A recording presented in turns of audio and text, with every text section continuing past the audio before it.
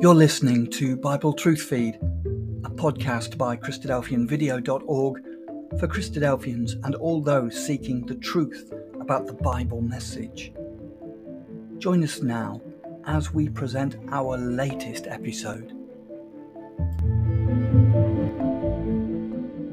Now, it should come as no surprise to us that the Exodus of the Hebrews begins in Exodus, led by a man called Moses, who actually was a prophet. And what he's going to find is, brothers and sisters, that, well, when we think about the Exodus, it really does cement the tone, doesn't it, of the deliverance of Israel. And we can take that theme and run with it all the way through the scriptures that, well, there's going to be a deliverance of the Gentiles. There's a deliverance out of sin, isn't there, from bondage. But, you know, Moses was going to find terrible disappointment with Israel. And we just read of those words there in Exodus chapter 32. He was a man who was rejected by his own people, was Moses. And in great despondency, he goes there on behalf of Israel to speak to God himself, who we believe is Michael the archangel. Now, many years later, there was going to be another prophet and another man of Israel who was going to find exactly the same situation. His name was Elijah. And Elijah the prophet also was going to find terrible heartache in the children of Israel as they too were found not worshipping a molten calf, but worshipping, well, Baal, the god of the Canaanites. And it should come as no surprise to us, brothers and sisters, that when we look at the life of Elijah in terrible despondency and despair, where does he go to flee from Israel? Well, it tells us in 1 Kings 19, he goes to the wilderness. Well, that's fascinating, isn't it? Because he's going to the very place where it all began many years before with a man called Moses. He's going right back to the origins of the story of Israel. And actually, we're given a little bit more detail as to where Elijah fled to. He didn't just go to the wilderness, brothers and sisters. Can anyone remember which particular place in the wilderness he went to? It was Mount Horeb. And Mount Horeb just so happens to be in the place of Sinai, and Mount Horeb just so happens to be the very place, the very mount, the very location in which Moses stood in the breach of Israel. And have a guess what, brothers and sisters? We've just read the words. In Exodus 32, Moses stood at the same mount years later Elijah was going to go to. He's resetting the clocks, isn't he? He wants to reverse time and go right back to where it all began with Israel and start afresh. How many times have we tried to do that, brothers and sisters? You know, start afresh. And we get that clean slate, don't we, from the Lord Jesus Christ when we beseech him in prayer. But this is a different tone with Elijah. He's going to reset the course of history, or trying to reset the course of history, because he feels Israel have become no better than what they were in the times of Moses. Time hasn't changed for Elijah, so he wants to go back in time to begin again. So with that in mind, we're going to just quickly fly through the two stories of Elijah and Moses. And it's actually beautiful, really, because, well, we know the stories of Moses and Elijah because they're famous stories, aren't they? Now, when we come to 1 Kings 18, and there's no need to turn there, brothers and sisters, because it's all on the slides, nice and easy. But when we come to 1 Kings 18, Elijah is told to go and greet Ahab, the king of Israel, and his wicked, sinister queen, Jezebel. And he goes to Samaria after being in a particular land. Where had Elijah spent the majority of his time prior to his arrival in Samaria? He'd been in Israel. But then he went all the way up north and he spent a bit of time with a widow, didn't he? And a son. In other words, Elijah had spent a long time in the land of the Gentiles. And all of a sudden, out of the blue, God comes to him and says, go to the king of Israel. What other man in the Bible spent a bit of time in the land of the Gentiles before the word of God came to him to go to a king? Well, I think it was Moses, wasn't it? Moses too spent a bit of time in the land of the Gentiles. In fact, he spent 40 years in the land of Midian before God came to him and says, go to the king of Egypt. And when Moses comes to the king of Egypt in Exodus chapter 3 and verse 10 to 11, well, Moses has a message, doesn't he? He has a message to the king of Egypt called Pharaoh, and he says to him, let my people go. Now, children sing those words, don't they? In one of the songs they sing. And I'm telling you, Moses wouldn't have sang those words. It would have been, let my people go. And we know the repercussions of this because the more Moses asked of Pharaoh, the more Pharaoh hardened his heart, didn't he? And so when Elijah then many years later, in the very same spirit, is told to go to the king of Israel, in many ways, Elijah too was saying to Ahab, let my people go. And he was requesting for Ahab to unleash Israel from the clutches of Jezebel, his wicked queen. And the more Elijah requested this, well, the more Ahab, it says, provoked the Lord his God. In other words, in 1 Kings 16, verse 35 and 33, Ahab hardened his heart. Just like Pharaoh. Now, when Moses comes to Egypt and, well, Pharaoh hardened his heart, well, God says, I would smite the land with a curse. And, well, we begin the curses with one particular one in mind. It's to do with a river. As Moses turned the river Nile into blood, didn't he? In fact, the words we're told is in Exodus chapter 7 and verse 24 that the Egyptians tried to find water, but the water, it says, was cut off. In fact, it tells us that the Egyptians tried to dig for water, but the Egyptians couldn't find any water because there was no water provided. There was a drought, brothers and sisters, in the land of Egypt, a curse. What happened when Elijah came to the king of Israel and asked him to say, let my people go? What did Elijah say to Ahab? He says, I'm going to smite this land with a curse, didn't he? And can anyone remember what the curse was? There was going to be a drought. In fact, Elijah says, God is to close the heavens upon this land. And we can see, can't we, very quickly, if we follow the two stories chronologically, that they're both walking in the same spirit. Well, Moses was a hero of Elijah's. He was a titan of faith to him.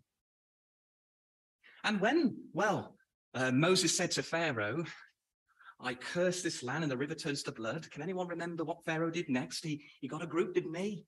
Called the magicians. And with their magic tricks, they tried to conjure up something that could mimic a river turning to blood, but it was no hope. They were outmatched, outmaneuvered, outclassed altogether, weren't they?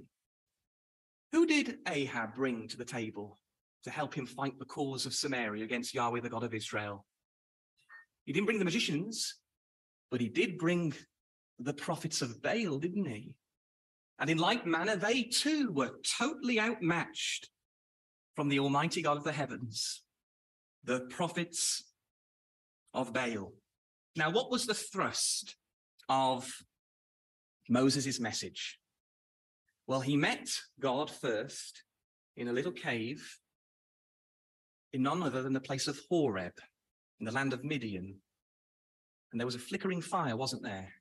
An unquenched fire that burned brightly. And there God spoke to Moses the prophet in the middle of the fire and asked him to go to the land of the Egyptians to request Israel to come out of its clutches. And before God even gives him the message, God gives a title for himself. And it's not I will be whom I will be. It's something a little bit before. God says to Moses, I am the God of Abraham, of Isaac, and of Jacob. He said those words in a fire, didn't he? What was to happen at Mount Carmel, by the way, with Elijah? What was to come down? What was to come down from heaven? Fire, wasn't there? A divine fire was to come down on Mount Carmel. And do you know what Elijah said to bring the fire down? The exact words he said was, I call upon the God of Abraham, the God of Isaac, and the God of Israel. And so just as God answered Moses by a fire, so too God was to answer Elijah in a fire. And just as God had said, I am the God of Abraham, Isaac, and Jacob in a fire, so too Elijah was to request of the God of Abraham, Isaac, and Jacob, because Moses and Elijah both knew that the God of Abraham, Isaac, and Jacob answers in fire. Elijah knew this. Oh, he knew the story of Moses like the back of his hand, did Elijah, because he's walking in the footsteps of the hero he so deeply loves. Now, when Israel came out of Egypt, something miraculous happened. There was another miracle, wasn't there? Moses put his rod, or Aaron's rod, into some water, and the Red Sea rent in two, didn't it? That's a tricky question, this, and it's a rhetorical one, but what was the exact wording of the parting of the Red Sea? The waters didn't just split, did they? something came from the heavens that allowed the water to rend in two. It was an east wind. Thank you, Brother Andrew.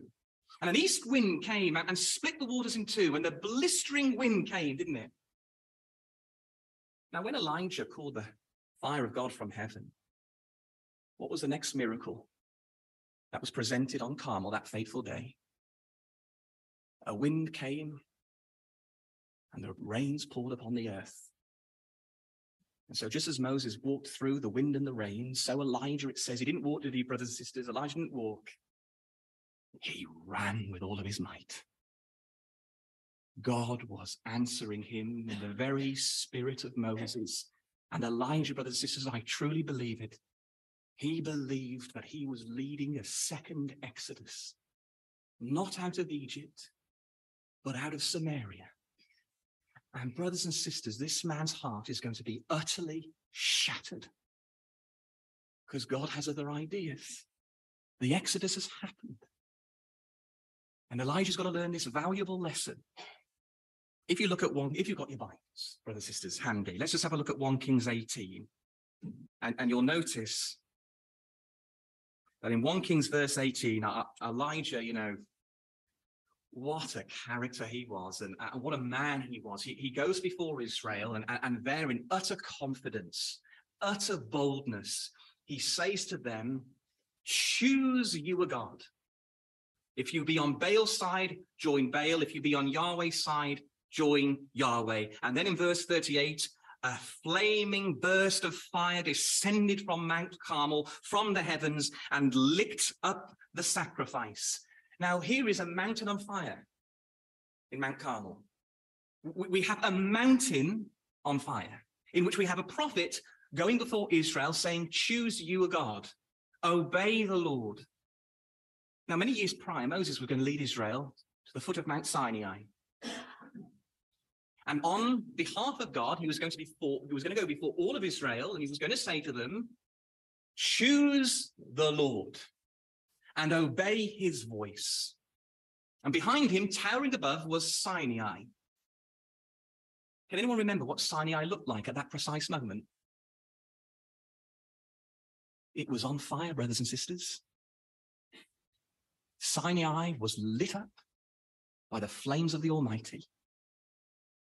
Sinai and Carmel are entwined together. In other words, when Elijah goes before Israel, Mount Carmel looked just like Mount Sinai centuries before. As he goes before Israel and says, choose you a God. Oh, brothers and sisters, he believes he's the second Moses. So he goes before Israel, and the fire descends down from heaven. Now, before Moses goes up to Mount Sinai, in Exodus chapter 24, he does something really interesting. Once the children of Israel had agreed the covenant, and they all said, we obey, to cement this deal, this transaction, this wager, in other words, what Moses did, he built an altar, didn't he? And can anyone remember how many pillars he placed around the altar? It was 12, because it says that one for each tribe of Israel. Now, before the fire of heaven came down in the times of Elijah, it tells us that he repaired an altar, and had to guess how many stones he placed around it. What would you like it to be, brothers and sisters? 12 stones, each one marking the 12 tribes of Israel. And there Moses stood for 40 days and 40 nights speaking to Michael. And Michael, the archangel of God, gave Moses the prophet the covenants, the testimonies, the judgments, the practices, the principles of how Israel were to worship. He was given the blueprint of the tabernacle, how the Levites would work, how the priests would ordain their ministry. And there was Moses in the heavenlies.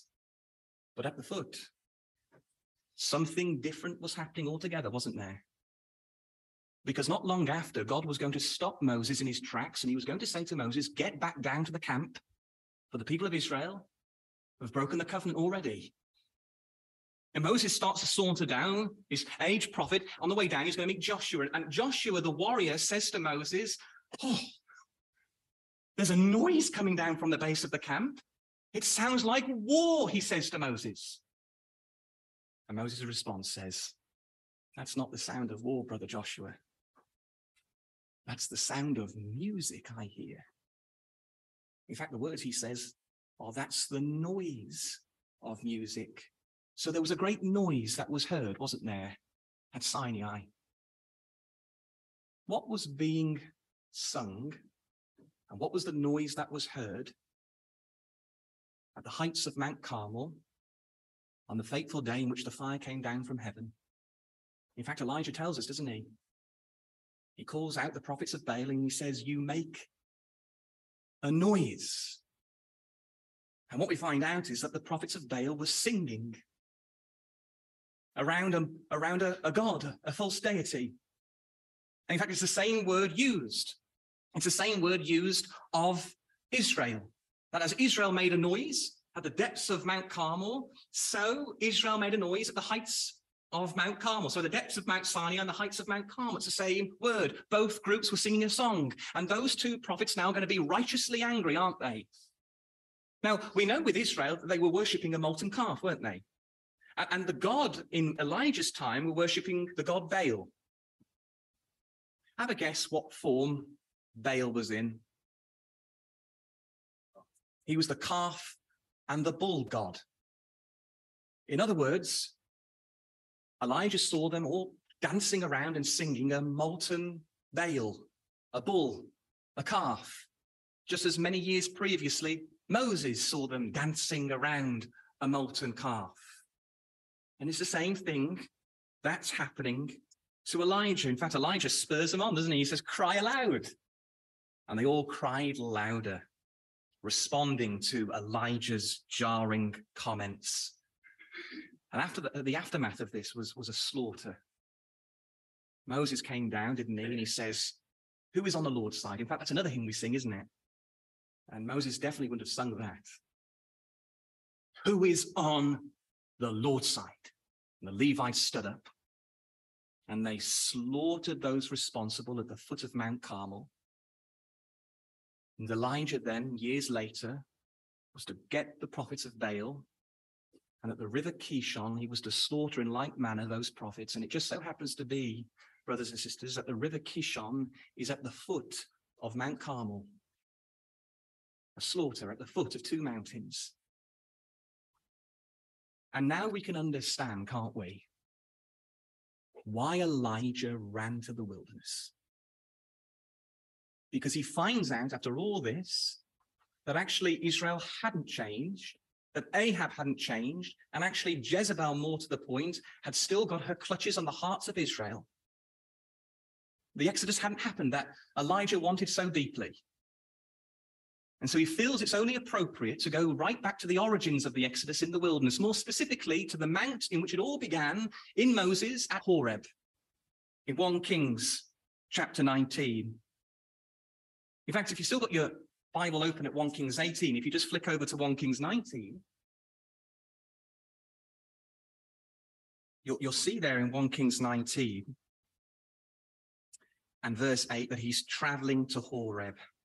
And it tells us specifically in that particular verse that he travels 40 days and 40 nights. And more specifically, it tells us that he neither ate or drank as he travels to the mount where Moses stood. Just out of interest, how many days and how many nights was Moses up at Mount Horeb? 40. And just out of interest, what did he eat or drink? Nothing. So Elijah here is doing the same thing, isn't he? They are inseparable, aren't they? Moses and Elijah, they are intrinsically linked together in the tapestry of the word. And Elijah now is traveling to Horeb because something happened in Horeb, which we've just read about in Exodus chapter 32. I think he has an agenda here, does Elijah? A real agenda, because he wants to ask something of God that God once requested of Moses. There's something in the mind of Elijah at this precise moment about Mount Horeb that he desperately wants.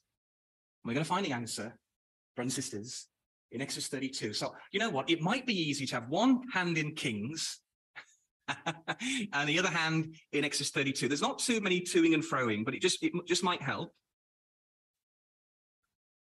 So let's have a look. Exodus chapter 32. This is just after they'd worshipped the molten calf, and the Lord God now is furious with Israel.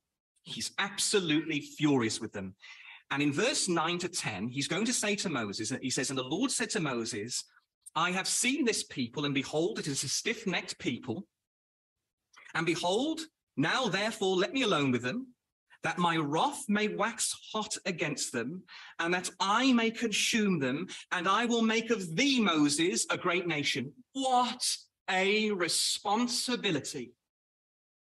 I mean, we're talking about Yahweh, the God of Israel here, going to Moses and speaking to him through his angel and saying, I'm sick of Israel. I am fed up with them. They'd only left Egypt 50 days ago. And he says, they're stiff-necked, they're stubborn, they're obstinate. Moses, let's start again. And I'll begin Israel with you. I'll make Israel out of you. I mean, this was momentous. I mean, imagine if the Lord Jesus Christ came to our ecclesias and says, I'm sick of them all, but you I like. Let's start again. That's what's given to Moses right here. In other words, brothers and sisters, as far as God was concerned, and mark these words, Moses was the only one left. That's according to God.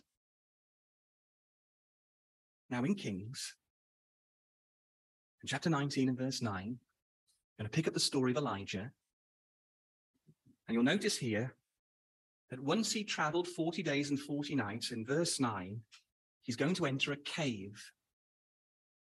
Now, I don't know what version you're reading, but where it says he entered a cave, it shouldn't say a cave. In the Hebrew, it has the definite article before it. It should say, and Elijah came to the cave. Which cave do you think it was? This is the cave of Moses. This is the cave Moses once stood and spoke directly to Michael on behalf of Israel. And Elijah here, he knows not only his history, but he knows his geography. This is the sacred cave, the holy cave of God. And Elijah has this agenda. He's going right to the heart of Israel at Horeb. And he comes into the cave.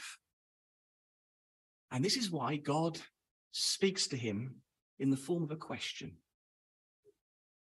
Remember, years before, in that very cave, God had said to Moses, I'm going to start again with you because you are the only one left.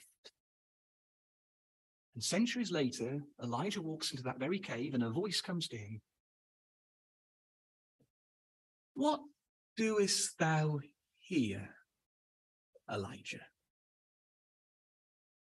What is it about my character that brings you to this particular place? Out of all the areas in all the world, why do you find yourself in the middle of the desert, in the heart of the wilderness, in this one particular cave?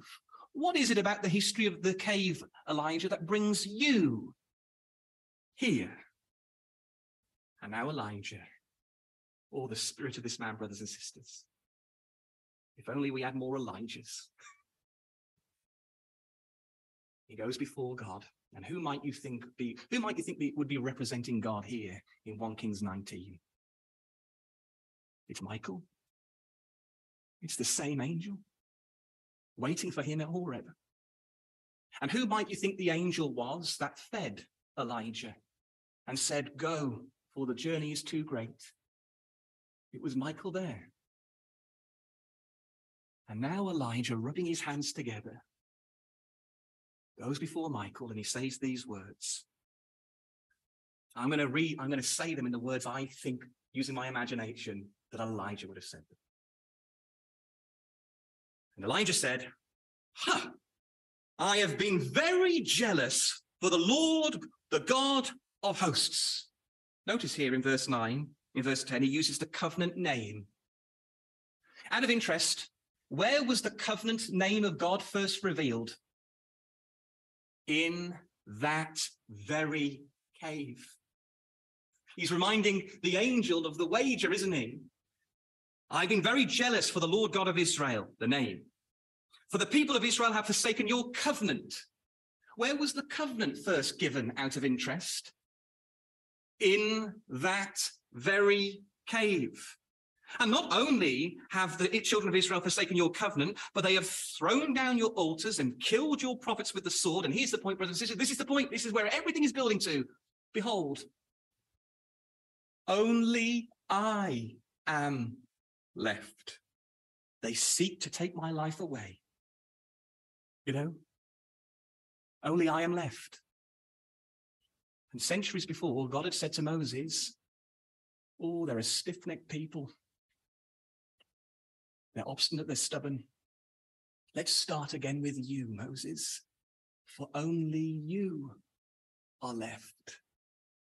And now Elijah, what do you think he's asking of God? What do you think he wants God to do? Notice what it says there in verse 10, that he uses the name, the Lord of Hosts. Now, the Lord of Hosts, what title is that? It's not El Shaddai, is it? What title is the Lord of Hosts? The God of Armies. He wants to bring the God of Armies in righteous anger to come down to Israel and to destroy the lot of them. And I wager to you, brothers and sisters, and I'm making the strong suggestion that he's requesting of God that he starts again with him. Only I am left. That promise you made to Moses many moons ago, God, he says, well, here I am. I want the same request. Start again with me. And what was it that Moses said of God when he was told the words that he would start again with him? How did Moses respond to those words? What was the spirit of Moses like? Well, in Exodus 32, verse 11, I'll read these words to you. He says to God, Father, relent your anger of them. He begs God with all of his heart, with all of his soul, and with all of his strength, not to destroy Israel. In fact, he goes more to the point of saying in verse 32, look, if you can't forgive them, take my life. It was only reading those words, brothers and sisters, that I truly understood the power of Moses. He knew at this point the character of God, and he felt utterly unworthy to hold its mantle. The responsibility of starting again with him was way too great because he understood, brothers and sisters, and yet he was a man of the law. He understood human nature. And he was absolutely right, you know, because we read in the book of the Judges, in Judges 18, that Moses had a grandson. And the grandson of Moses was Jonathan. And you come to the end of the book of Judges, and Jonathan, the grandson of Moses, was the worst in Israel. If God had started again with him, in 2 generations, it would have been right back to the beginning. Moses understood human nature. He only knew, didn't he, Moses, that only one could hand over the mantle, which was Christ, the seed of the woman. And Elijah, on the other hand, start again with me. Make Israel out of me. And the irony is that the very words Moses was suggesting is the complete opposite of the Lord Jesus Christ. Because it says in Luke that Jesus did not come to destroy the world, but to save it. And Moses had the spirit of Christ, didn't he? And so what we find is that when we compare these two together, what we see is that, well, Elijah says, I am the only one left. And Moses says, count them among me. Elijah says they have sinned. And Moses says, pardon us from our sin. Elijah says, destroy them. And Moses says, refrain from their destruction. And whilst Moses was making intercession for Israel, Romans 11 tells us that Elijah was making intercession against Israel. Both had two completely different perspectives, didn't they?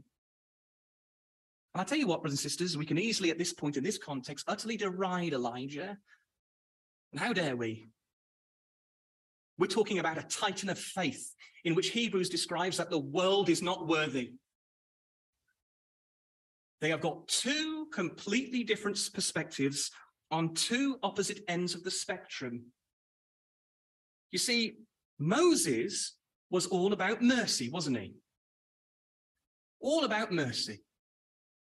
And what does God teach Moses all through his ministry? What's the great lesson of Moses, do you think?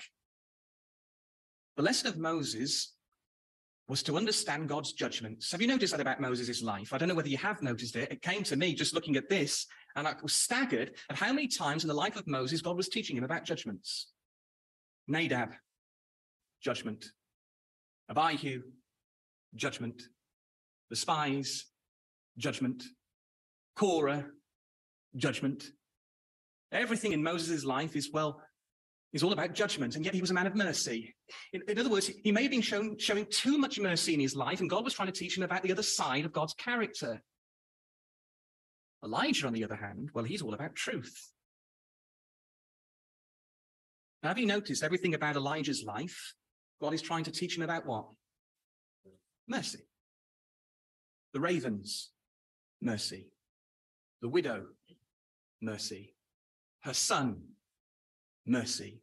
The 7,000 who yet not bow their knee to Baal, mercy. The prophet Obadiah, mercy. The prophets in the cave, mercy. Because Elijah was showing way too much character on the element of truth. And so God is trying to teach him about mercy through his life. And that was the point there in Exodus 32, where Moses says, "Count them among me." God was teaching him about judgment.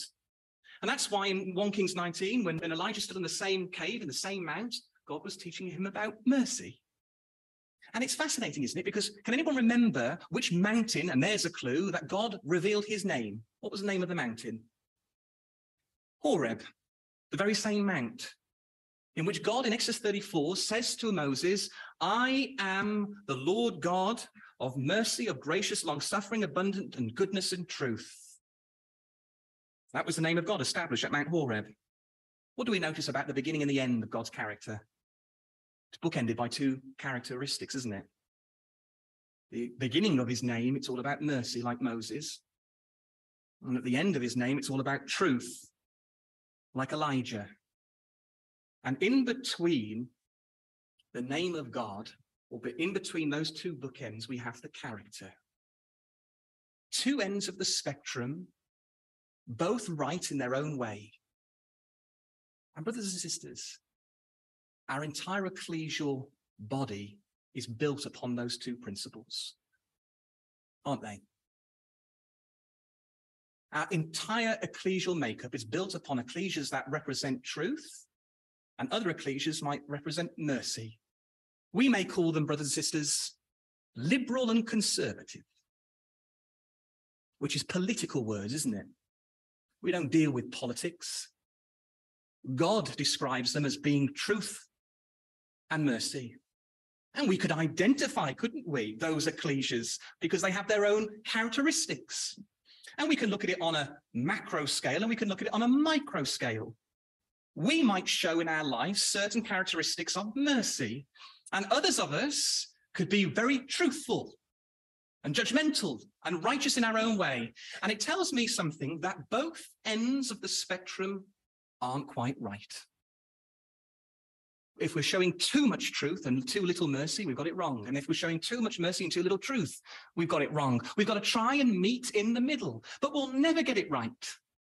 There's only one man who showed truth and mercy perfectly, and his name is Jesus of Nazareth.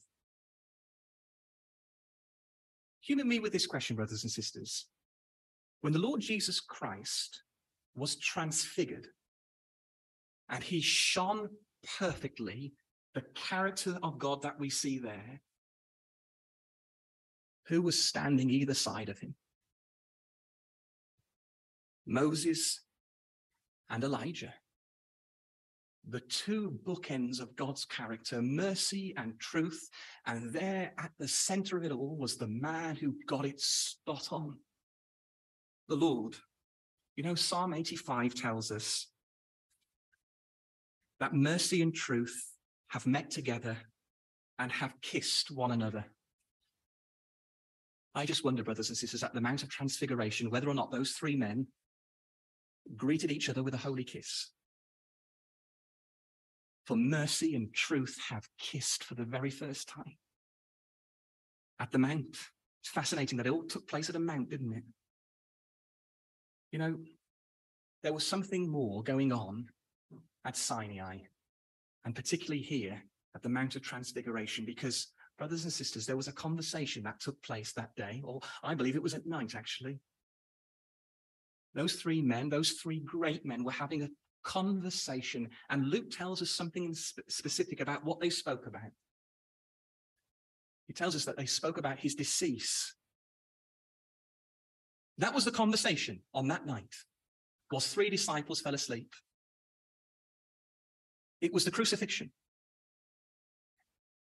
And in that crucifixion, brothers and sisters, we have the definition of truth and mercy. Because flesh had to be crucified, didn't it? Truth.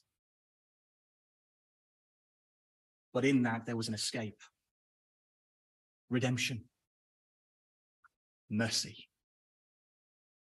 In other words, brothers and sisters, in a very long-winded way, at that evening, on that mount, Moses, Elijah, and the Lord spoke about how to save you and I.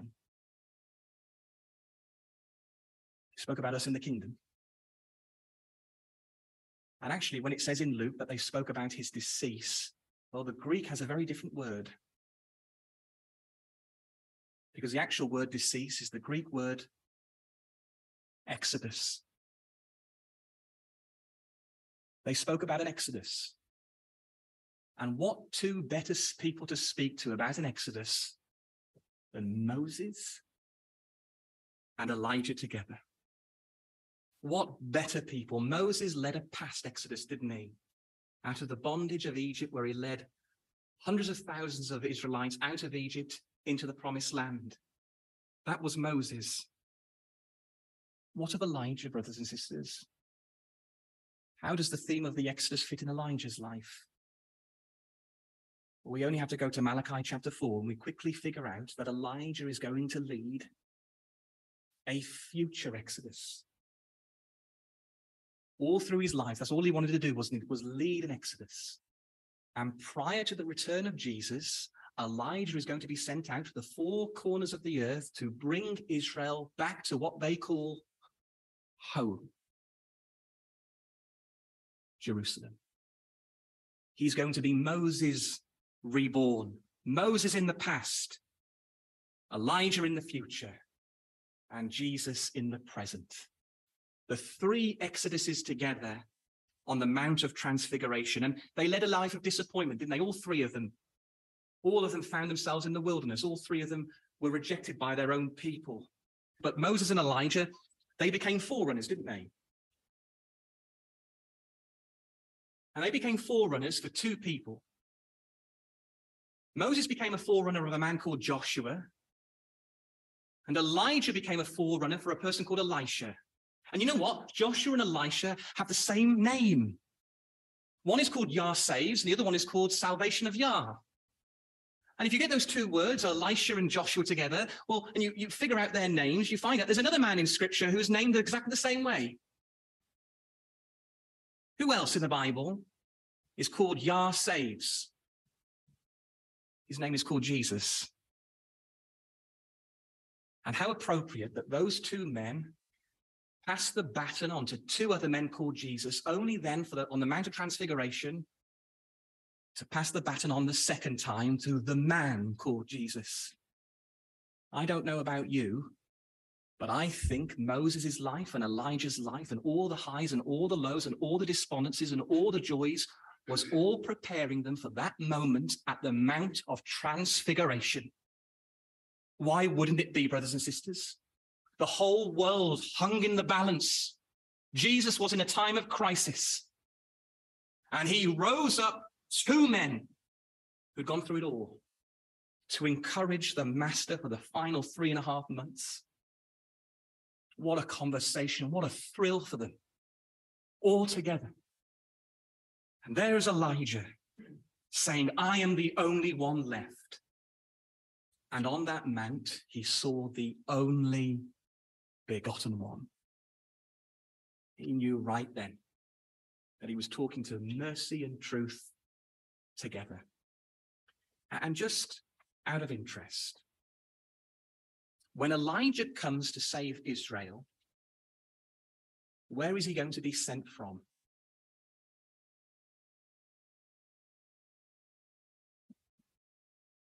Horeb. The very mount that Moses stood, and the very mount that Elijah was stood. And Elijah is going to walk in the footsteps of his predecessor in the future. And how might you think the pharaohs of this world are going to react when a man like Elijah is going to come and redeem Israel? How might you think the Egypt of this world will respond to his request? Resistance. They will harden their hearts, brothers and sisters. And Daniel 12 tells us that a great troubling time will come upon Israel, that they will cry out to the Lord from the taskmasters of this world. And Elijah will be sent, and he'll be taken, and he will speak to the world, let my people go. And there it will begin, the second Exodus, where Israel will walk through the wilderness of the nations together, not coming to the promised land, but coming to Jerusalem. And leading them will be a man called Elijah, the hero of faith, the next Moses. Thank you.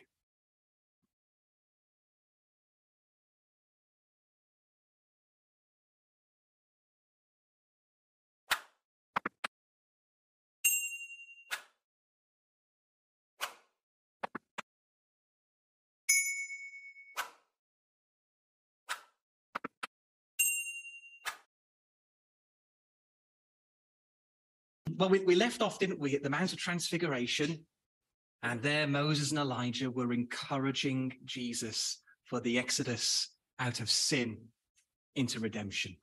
Glorious image we see there at the Mount.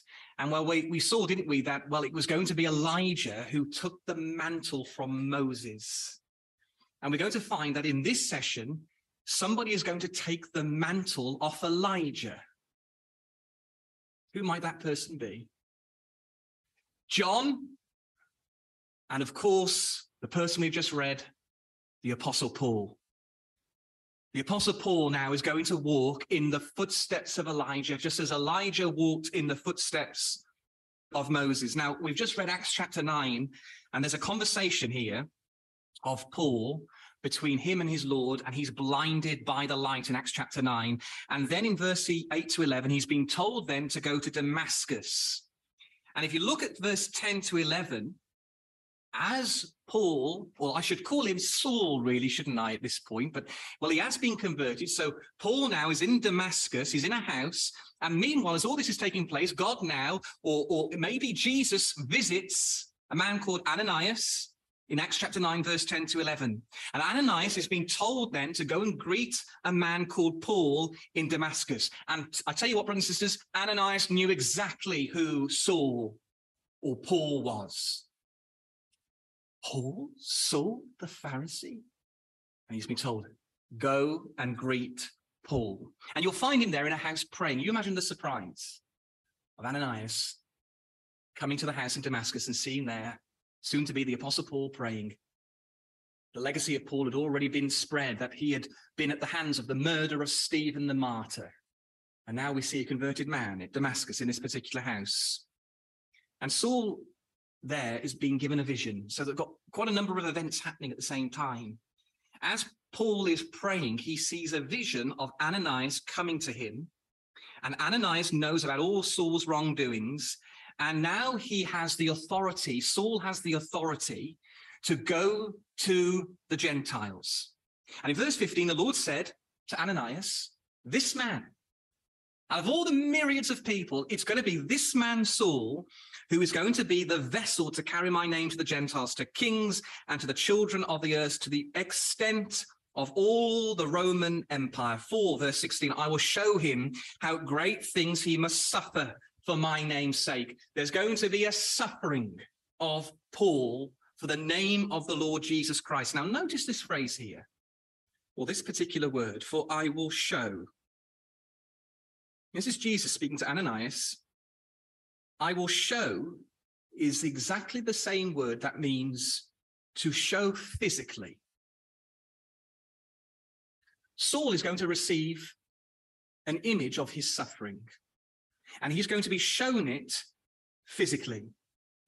Saul is going to be given a forewarning of the things he must suffer for Christ, and Ananias now is going to come and meet Saul, to explain to him that Jesus is going to show him the things he must suffer.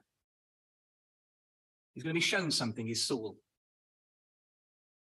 Now, I want us to notice some of the phrases here when Ananias comes and greets Paul the apostle. Notice the phrase. It says in verse 17 that he laid his hands on him. And then once he laid his hands on him, that Saul or Paul rose and was baptized. And then in verse 19, Paul took food and was strengthened. There are three crucial things. Ananias comes to him, explains to him this vision that he's going to see, to show him the things that he must suffer. And then Ananias places his hands on him. Saul then raises up. He was baptized. And then taking food, he was then strengthened. Now, where does Paul go next? Well, have a look in verse 19. And when he received meat, he was strengthened. Then was Saul certain days with the disciples which were at Damascus. So you've got a little phrase here. This is the only technical bit. But you've got a little word there that says, then was Saul certain days. Can you see that the moment he was strengthened, and you see that full stop, and then you have the phrase, then was Saul certain days, there seems to be a period of time missing between the full stop after strengthened and then the word then. There's a whole section of time that's not mentioned in verse 19. We've got a whole period of time in verse 19 that's not whispered or uttered in the pages of Acts chapter 9. It's missing something. There's a change happening here in this particular verse. There's a transition into something. And the emphasis is that Paul did something before going to Damascus. Because it says, then was Saul certain days with his disciples in Damascus. In other words, brothers and sisters, Saul or Paul did something before he went to Damascus. And so the question we're going to ask, where was Paul for a period of time before he then goes to Damascus? Well, I think Paul actually tells us. He tells us in Galatians chapter 1 and verse 17, listen to these words, neither went I up to Jerusalem to them which were apostles before me, and neither did I go to Damascus, but I went to Arabia. Now look there in verse 19, where it says, then was Saul certain days. Galatians 1 and verse 17 actually fits in that little pocket there between the full stop and the word then, because in that period, before he goes to Damascus, Paul says he went to Arabia. Arabia he goes.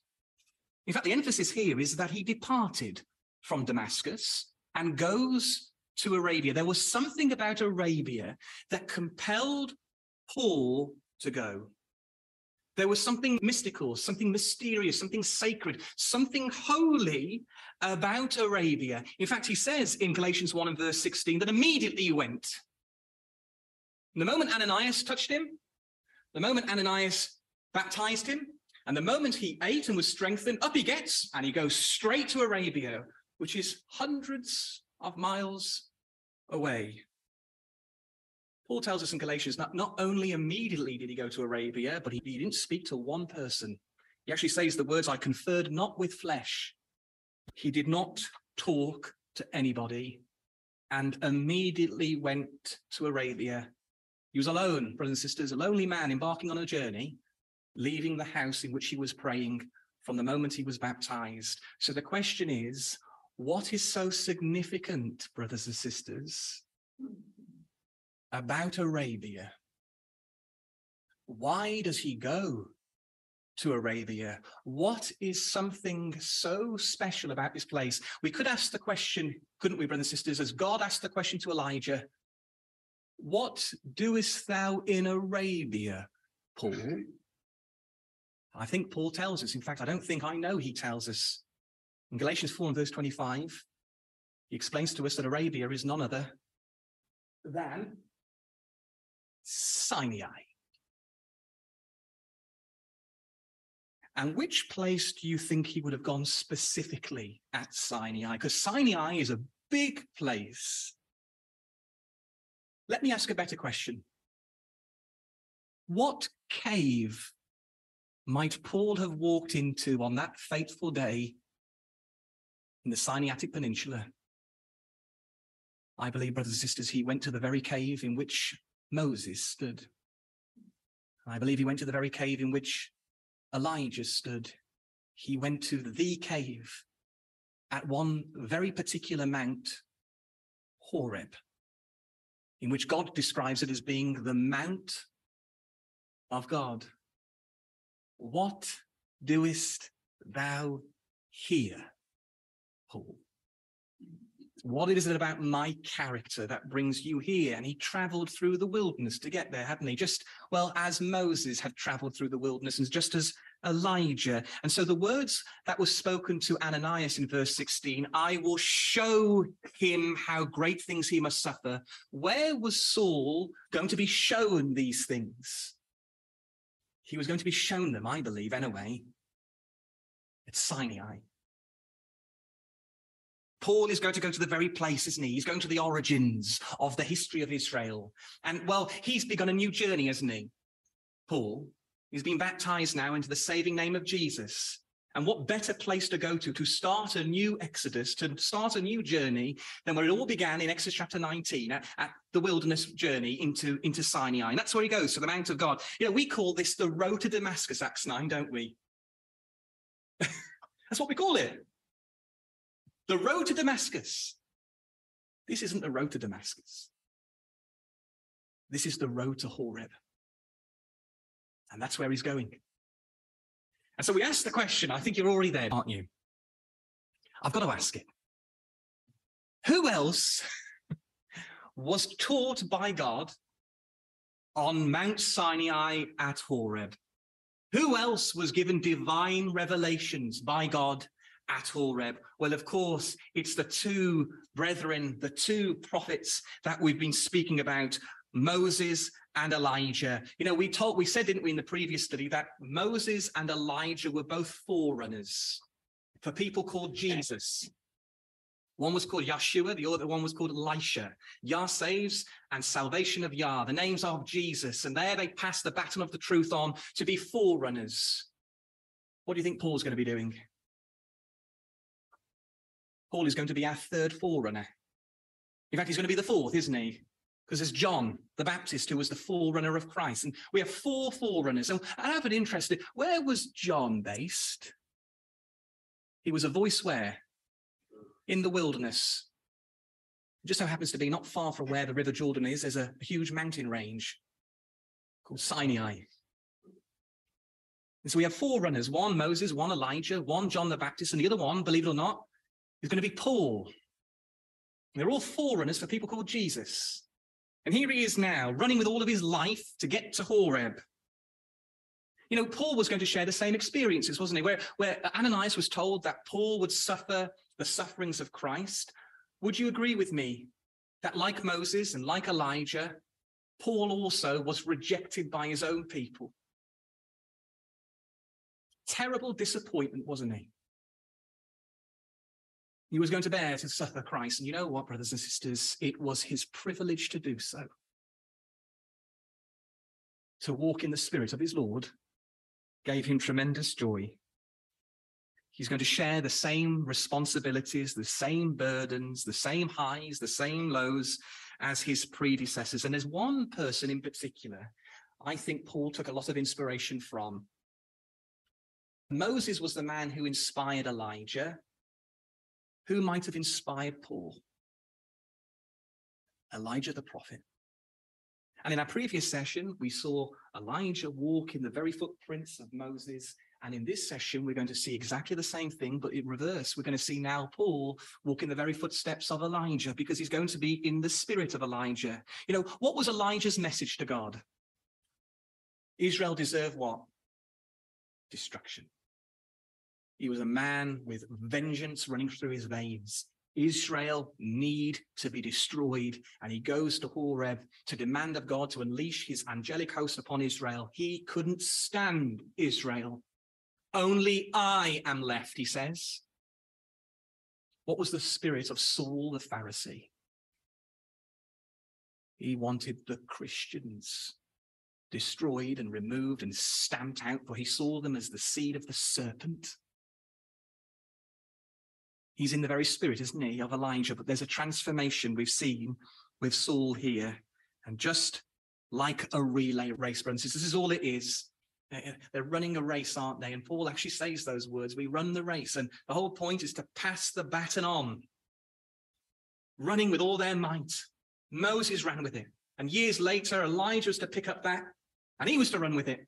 And then years later, John the Baptist was to pick up the baton, and he was to run with it. And now it's going to fall upon the mantle of Paul to continue the race. And he's going to pass the baton on to who? Timothy. Finish the course, my brother. Run the race, for there is laid upon me a crown of righteousness. So, well, let's begin. Let's go to the beginning of the journey in Acts chapter 9. And you'll see there in Acts 9 and verse 1, and Saul yet breathing out threatenings and slaughter against the disciples of the Lord. So there we have it, the spirit of Elijah here. He wanted destruction on God's people. God's people now were the Christians, new Israel, spiritual Israel. And then in verse 10, he comes to Damascus and meets a man called Ananias. And Ananias now has a message to Paul.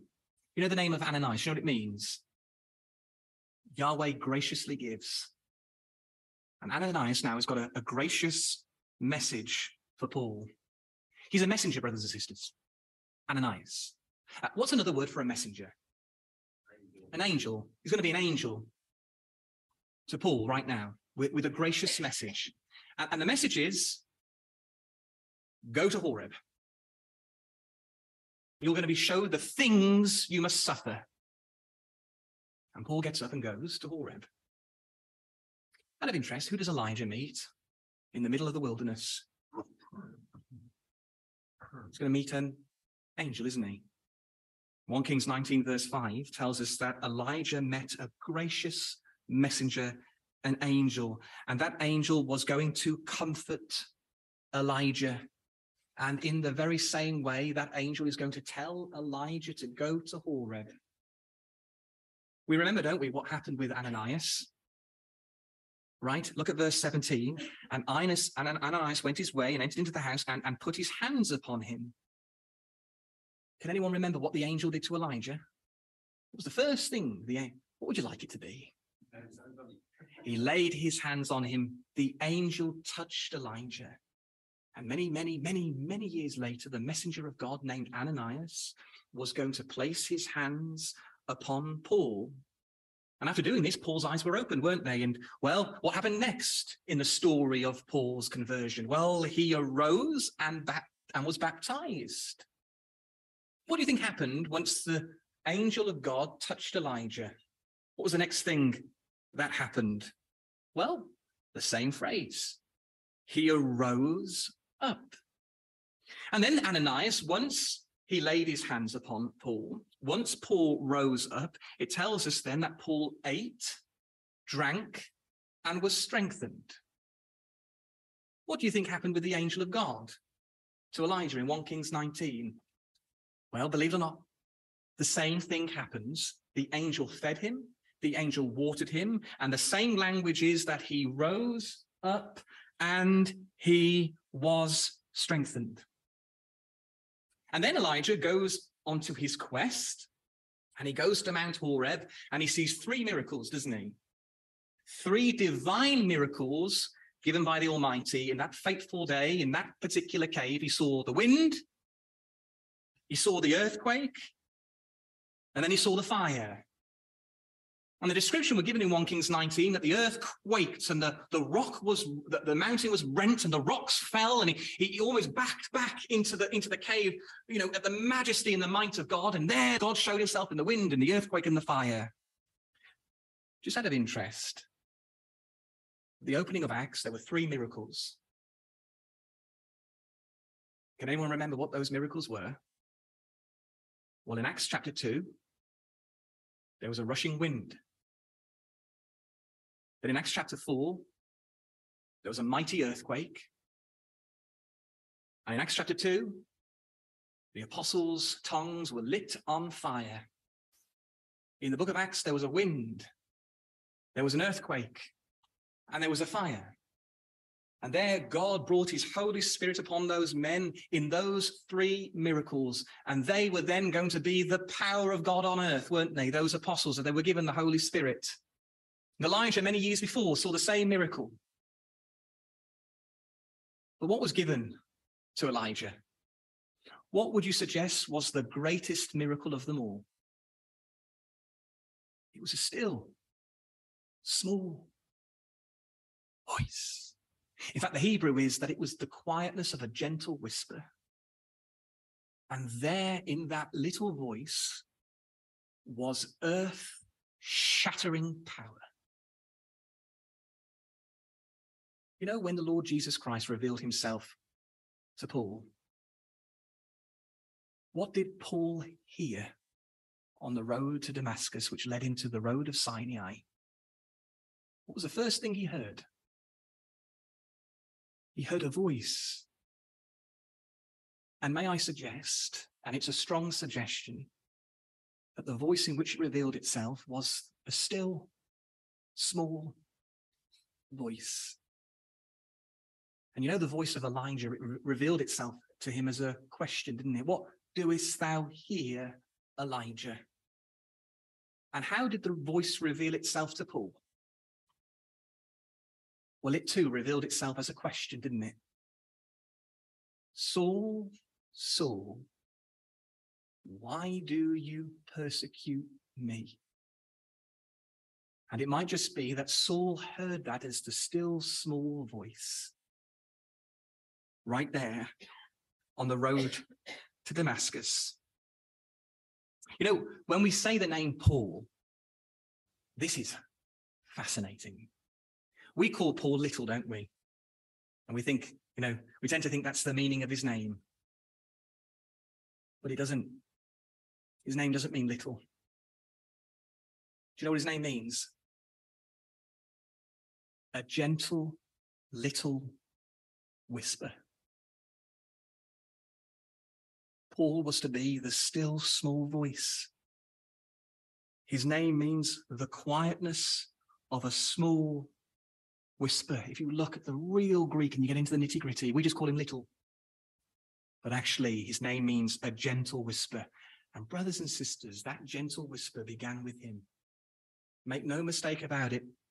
It all began with Paul, because he was going to be the man who was going to be the light to the Gentiles. And it began with Paul as a little whisper many centuries ago.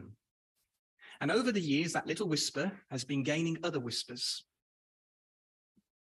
And time after time, as history moves forward into the future, the little voice that began with Paul has been gaining a lot of energy.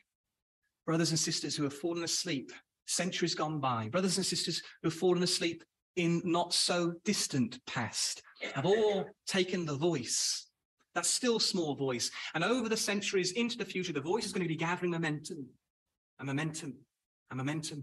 And it's going to get louder and louder and louder and louder. And when you come to the book of Revelation, it's no longer a gentle whisper, is it? The voice of the saints is like the sound of many waters. All together, the little whispers have now got the sound of trumpets. But it all began with Paul the Apostle at Mount Sinai as he begins the Exodus, brothers and sisters, not of the Hebrews, but he begins the Exodus of the Gentiles. And that's where he was, at Sinai. And we think about Moses. Moses was revealed at Sinai, the character of God, wasn't he? He saw the fullness and the richness and the full spectrum of the character of God. Elijah, on the other hand, didn't see the character of God, but he heard the voice of God, didn't he? And Moses and Elijah at the Mount of Transfiguration saw the character of God and heard the voice of God in the Son of God. And now Paul is going to go to the location of the mountains of Sinai, and he's going to see, isn't he, the character of God and the richness of God in something specific as a sign is given to him in Sinai. There's an important thread between the two, isn't there? Elijah, the exodus of the future, Moses, the exodus of the past, and Paul, the exodus of the Gentiles. And there they are, the two of them together, and we bring in Paul the third. We've got the exodus of the Gentiles. So here's a question. Paul is going to see divine revelation. And we know that because, well, Moses saw divine revelation and Elijah heard divine revelation. At Sinai, we believe it was Michael who taught Moses about the Levitical proceedings and the priesthood in the law of Moses. We also believe that it was Michael who uttered the still small voice and brought down the wind, the earthquake, and fire to Elijah the prophet. Michael, his name means he who is like Yah. The archangel, the angel of the host of Israel. Daniel 12 calls Michael the prince of the host. So the question is, if Michael revealed himself to Moses and Elijah on behalf of the Father, who might you think revealed himself to Paul at Sinai? Who is the great prince of God? Who is like unto Yah?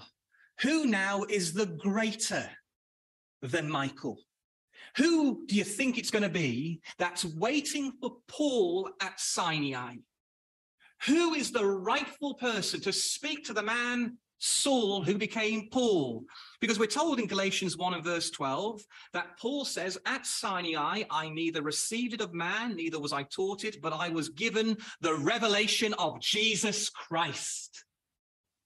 In fact, that word revelation that Paul uses in Galatians is also used in Revelation 1 verse 1. And what was given in Revelation 1, John on the Isle of Patmos was to be given a personal revelation by Jesus. In fact, the word revelation is exactly what you think it's going to mean. A revealing, an appearance. So I'm going to ask the question again. Who do you think was waiting for Paul at Sinai on that fateful day? Who do you think was going to teach the greatest apostle, the greatest exodus? Jesus. You know, as a young boy, Saul sat at the feet of Gamaliel. And as an adult, he was to find himself sitting at the foot of Christ in a cave in Horeb. As Christ now is going to reveal to him how to lead the exodus of the Gentiles. Have you ever wondered how Paul in Acts chapter 9 got all this knowledge? He confounded everybody. Nobody could challenge him. And just 5 verses previously, he was a doubter of the Lord. Where do you think he got his inspiration from? Where do you think he got the knowledge from? And as Moses saw the character and Elijah heard the voice, it came upon Paul and he saw it all and he heard it all. A conversation took place at Horeb about how to save you and I. Just as a conversation took place on the Mount of Transfiguration, how to save you and I. Jesus spoke to Moses and he spoke to Elijah and he spoke to Paul all about the Exodus. And you know, when Moses was at Mount Sinai, he was given the law, wasn't he? And the law was a schoolmaster that could lead us to Christ. And when he came down that mount, his face shone. How do you think Paul's face would have looked when he came down the very same mount, having been taught about grace? Use your imagination, brothers and sisters. Isaiah tells us that he was to become the light of the Gentiles. The man's face, I have no doubt, shone radiantly, being in the presence of Christ in his glory, just as they were at the Mount of Transfiguration. He'd already been given the light, hadn't he, on the road to Damascus. Christ shone his light upon him, didn't he? And he was blinded from it. Now he's going to reveal it. He's going to reveal the light. Acts chapter 13, verse 47, Paul himself says the Lord had told him that he was to be a light to the Gentiles. He came down that mountain, brothers and sisters, I have no doubt, like a blazing fire. What happened when he got back? What happened when he got back at Damascus? So all of that, brothers and sisters, all what we've gone through took place between that full stop and the word then in Acts chapter 9. A whole episode is missing. It's not yet picked up in Galatians. And now we can revisit Paul in Acts chapter 9 when he finally gets to Damascus. So Acts 9 and verse 20, and straight away he preached Christ in the synagogues, that he is the Son of God. You imagine, right? You imagine seeing Saul, now Paul, the gentle whisper, come to Damascus, and he's filled with it. Look at verse 21. They're amazed at him.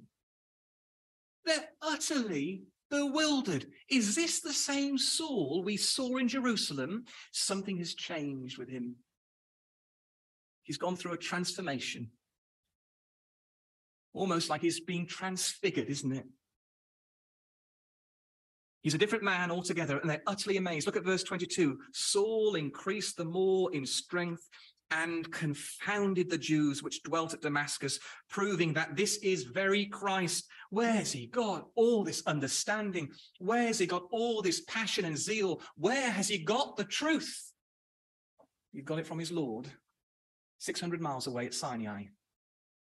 And now he's got the understanding on how to lead the Exodus. And just as Moses came to the pharaohs of this world, let my people go, Paul is going to the Jews and the Romans now, let my people go. He's going to meet resistance, isn't he? He's going to meet tremendous resistance. You know, in Exodus chapter 3, when Moses was seeing the burning bush, Moses requested of God and said, how do I do it? How do I persuade Pharaoh to unleash his torture upon your people? How do I do it? You know what God says? A voice. I give you a voice. Elijah, many years later, was to find himself on the very same mount. How do I do it? How do I show mercy upon your people? If you're not in the wind and the earthquake and the fire, how do I do it? God gives to him a voice. What do you think Jesus gave to Paul? If his name means the gentle whisper. He gave him a voice, brothers and sisters. And we see the product of that voice in Acts chapter 9, where he confounded the lot of them. And that they were amazed at his spirit. They were amazed that he was proving that this was the Christ, the seed of the woman, the star of David, the root of Jesse. And actually notice there that Saul increased more in strength. You know, many years later, the Apostle Paul was to find himself in something known as the Tullianum prison in Rome. And he had a death sentence. And just like Elijah had a death sentence from Jezebel, Paul eventually, he too was to have a death sentence. And he writes to his son in the faith in the Tullianum prison, which was a torture hole. He was soon to face the beheading at the expense of Nero. And he's inspired then to write his final letter to his son in the faith, Timothy, in which Timothy then was to be passed the baton on to. And he says to Timothy, he says, don't worry, my brother. Don't worry, my son. He says, because the Lord stood with me and gave me strength. And look at the phrase you see there in verse 22, Saul increased more in strength.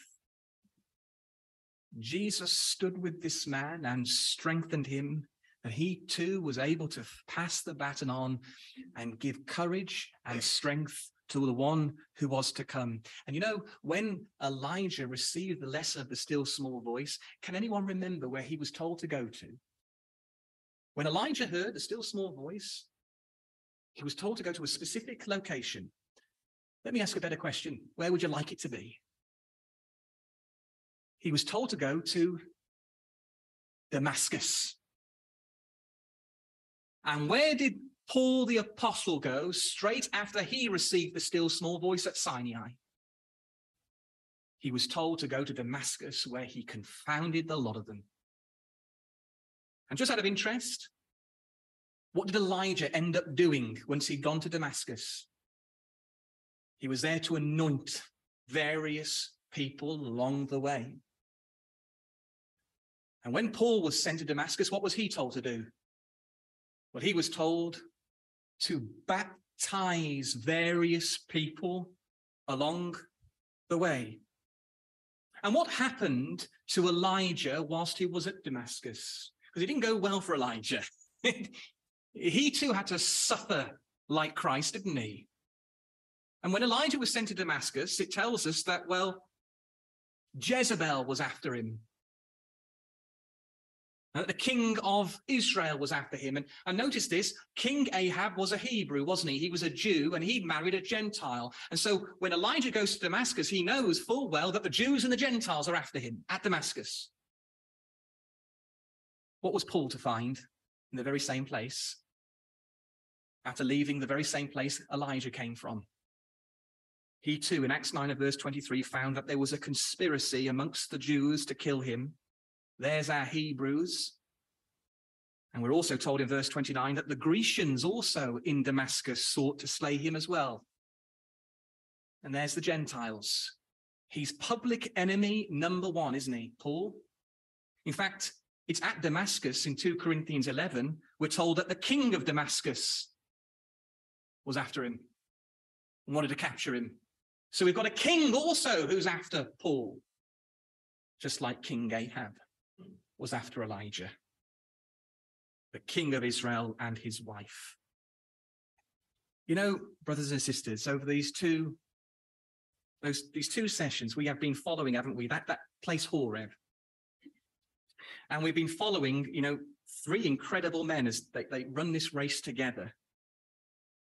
But there's one other man, isn't there, who truly did lead the greatest exodus, not just for the Hebrews and not just for the Gentiles, but for both.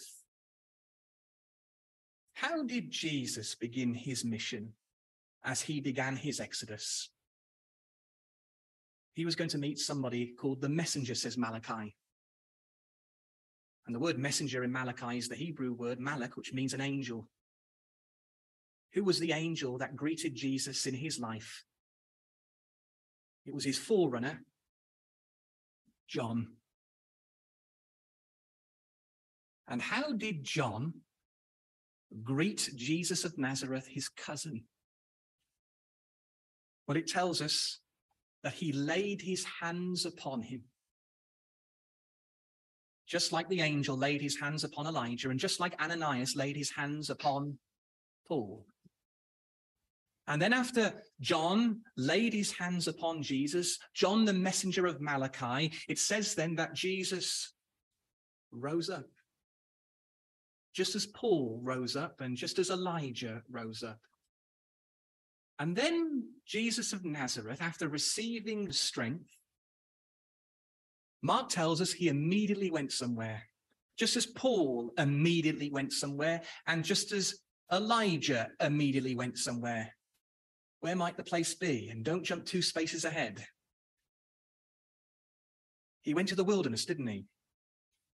Just like Elijah went to the wilderness, just as Moses went to the wilderness, and just like Paul went to the wilderness, so too, the greatest of them all, Jesus went to the wilderness. It's actually in the Gospel of Luke that Luke colors in just a little bit of texture. Because once he went to the wilderness, he was then tempted, wasn't he? But Luke tells us he was tempted at a specific location, in a specific area, in the wilderness. In fact, Luke tells us that Jesus went to a high mountain. So what high mountain do you think Jesus of Nazareth went to after rising up, after being his hands laid upon, and after seeing the angel of John? Where in the wilderness do you think the mountain was that Jesus went to? What specific location? What doest thou here, Jesus of Nazareth? What is it about this particular location that brings you here? I think he went to the very mount where all the exoduses began, Horeb. That's where Moses went. That's where Elijah went. That's where Paul went. And actually, that's the very place in which Elijah is going to be sent from. I think Jesus went to Horeb. And I think Jesus was tempted in a little cave, in a holy place, where a little flame burned once and a mountain was on fire. The very place where God revealed his name, I will be whom I will be. And there, centuries later, he stood. Jesus. In a little cave in the middle of the wilderness. How long was Elijah there for? Or how long was Elijah walking there for? 40 days and 40 nights. And how long was Moses there for? Well, 40 days and 40 nights. And just out of interest, how long was Jesus in the wilderness for? 40 days and 40 nights. I think the Bible is really compelling us to add one and one together and make two. In this case, the two is the Horeb, isn't it?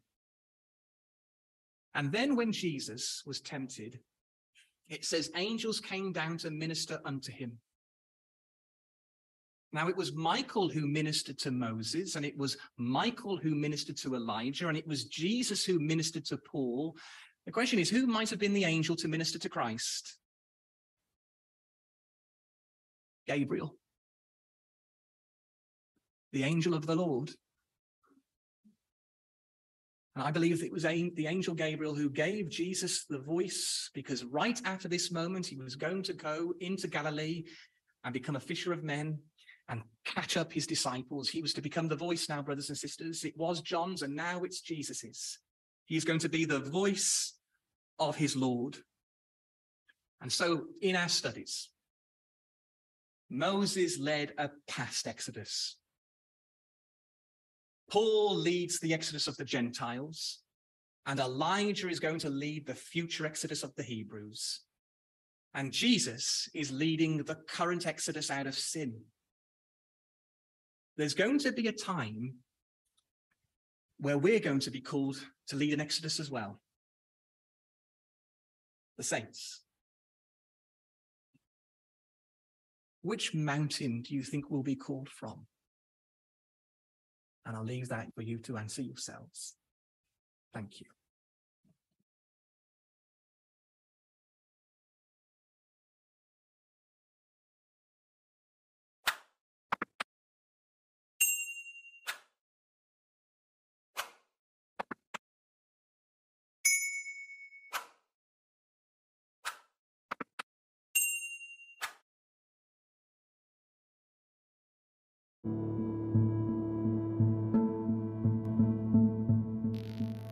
Thank you for joining us. We hope you found the episode helpful.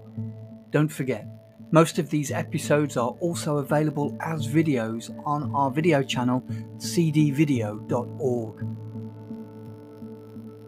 So head over and take a look. If you have any comments or questions or suggestions, please get in touch or leave us a voice message. We love to hear your feedback. You can email us at btf@cdvideo.org. If you enjoyed the episode, then please share it with others. Until next time, may God bless you in your studies and your walk towards God's kingdom. Amen.